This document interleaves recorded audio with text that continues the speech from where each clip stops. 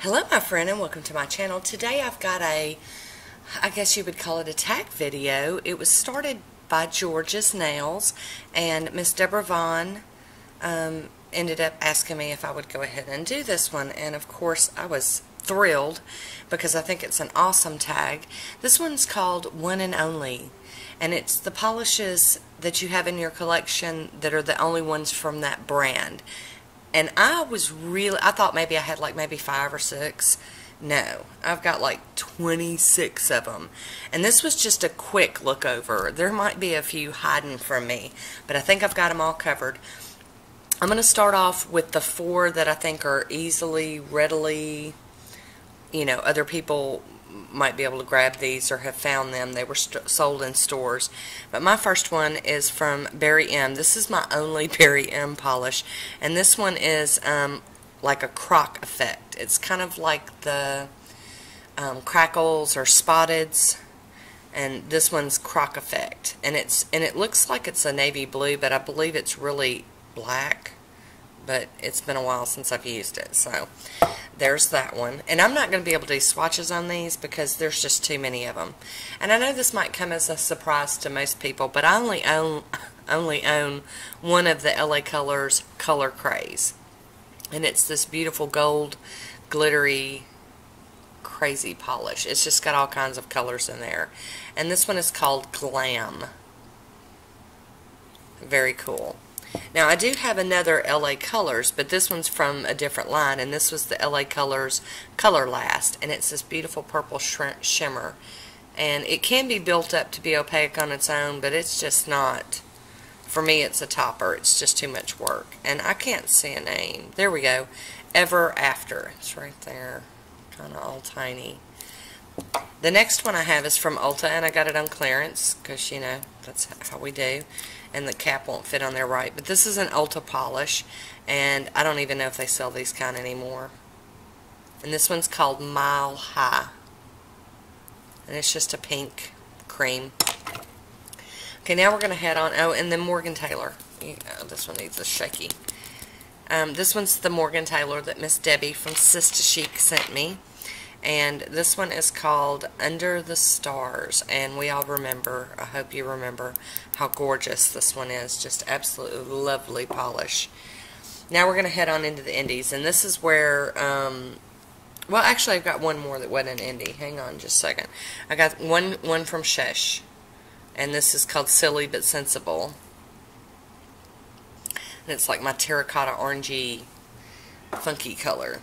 Now I'm going to head on into what I consider, some of them might not be truly considered indies, but they might be considered like hard to find polishes that aren't just sold in stores, or they're whatever. This one should still be in stores, but it's probably not.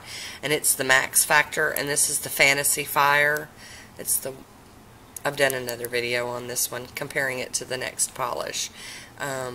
But that's just a topper. It's beautiful. But the next one is Clarins, and this is the infamous Clarins 230.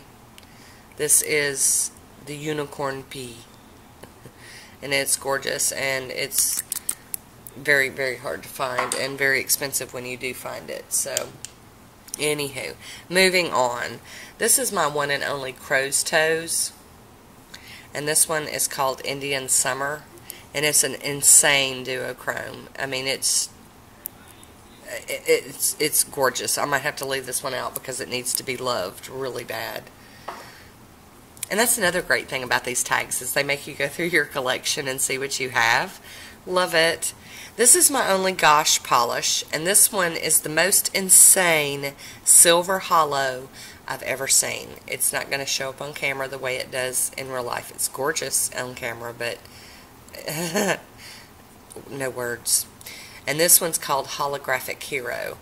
This is the bomb diggity of silver hollow polishes, in my opinion. The next one is from Jindy Nails, and I bought this one out of a D-stash from Miss Jessica over at Jessica the Polished Queen. And this one is a gray polish with all these beautiful little glitters in it. It's got blue and green and teal and silver, and this one's Water for Elephants. Beautiful. Love it. Just used it not too long ago. The next one I have is from Smitten Polish, and this one is called Hocus Pocus, and it's a hollow glitter bomb. I mean, just purple in your face. Gorgeous polish. This next one is a weird polish, and this is from Serum number 5, and this one's called Flashing Lights. Now this doesn't look like much in the bottle, but what it is you put it on your nails. You don't use any base coat, no top coat, no nothing. 2 coats, that's it. You leave it alone. Visible nail line or not, you leave it alone. This looks like the reflective paint that they use like on signs and the streets. It is crazy cool. Had to have it. Flashing Lights. Then the next one I have, this is Man Glaze, and this is Matte as Murder, and it's a black matte polish. Not much to see there. And I had to pick this one up, Matte as Murder, because, oh my gosh, polish. Just raved and raved and raved about this polish. Had to have it. And it is an insanely beautiful polish. It's a 1-coater. Beautiful. The next one I have came all the way from England. This one was sent to me by Claire Gray. Pardon me, Claire. I'm having trouble talking today. And this is Morgana. And I have done a manicure with Morgana. This is just beautiful. It's purple, and it's got such a crazy shimmer going on in it. Or flash. It's just beautiful. Hopefully with Claire's petition, one day we'll be able to get these polishes here in the United States and maybe all over the world. But this one was beautiful, and it's Morgana. Love it. The next one I have is G-Gal, Australia, and I don't think G-Gal would really be considered an indie. I'm not sure, but this is the only one I had. I used to own a few more, but I've destashed them. And this one's called Twisted Jealousy, and it's a duochrome. And this is one you have to wear over black. It's never going to get opaque on its own. But I held on to it because it's just so pretty. The next one I have is from Baroness X, and it's just a awesome, like orangey red hollow with gold shimmer in it. And this is called Demeter. And I love that they do the little color coding on the top. There we go with that one. Now this is the first indie polish I ever bought. And I will always keep it. I don't care if it dries up or what. And this is from Nail Pattern Boldness. And this one's called Flipping Out Hard. And I want you to know, when this showed up in the mail, I totally did flip out hard. I was like, oh my goodness.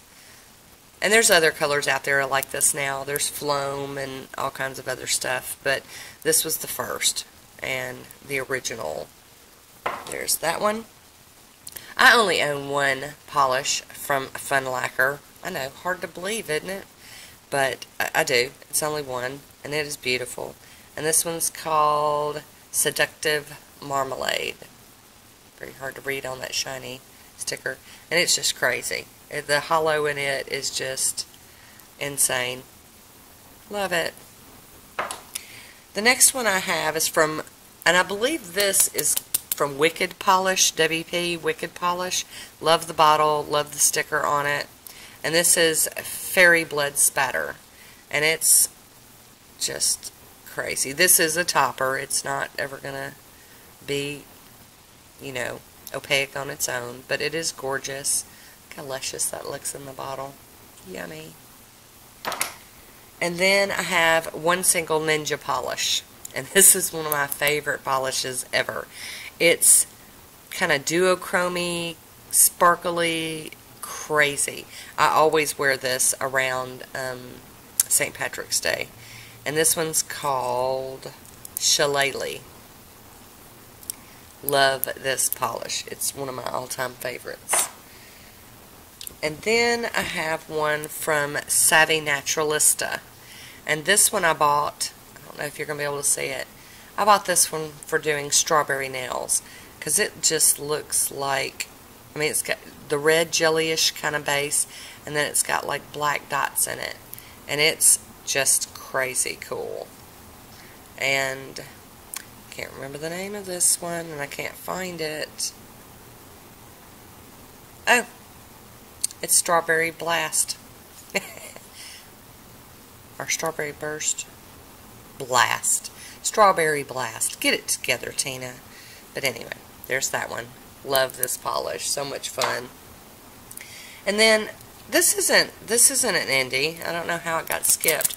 But this is my one and only American Apparel. And it's metallic. And this one is Silver Jazz. And this is just crazy silver. Really like that.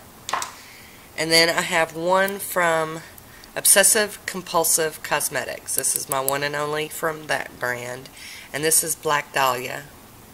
And it's just such a... it's just an ox bloody, beautiful polish. It's not going to show up on film like it should. It never will. Even when I paint my nails with it, it's kind of hard to capture how pretty this one is. Okay, we've got two more. And I'm going to talk about this one first. And this is Celtic Crelly. And this is from Painted Polish. And I have a friend of mine to thank for this one. She turned me onto this, and I had to have it.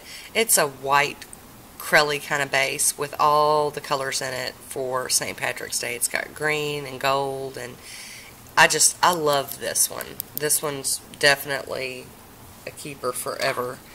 And then my last one is a new acquisition. I got this one in a box that I just got, and you'll be seeing a video about it. And this is Fair Maiden Polish. And it's a beautiful, like, it's beautiful hollow, but I guess it's kind of tan or more of a neutral shade. And this one's called Waikiki Beach. Beautiful, lovely hollow in that. Always, always got to have your hollows in the summer. So that is my last one. I hope you enjoyed this. I would love to, first of all, I want anyone that wasn't tagged, if you have a YouTube video channel and you share either just nail art or collections or anything, do this tag. This is just really cool. It makes you go through your collection and see what you have, and I really like that. I would like to thank Miss Deborah for inviting me to do this one, and also George for starting it. It's a really awesome tag. Very fun, very cool. But now I get to go put all these polishes back in their homes. Wish me luck. It's a mess. So I want to thank you for coming to watch this, and until next time, be good to yourself. I'll talk to you soon. Bye.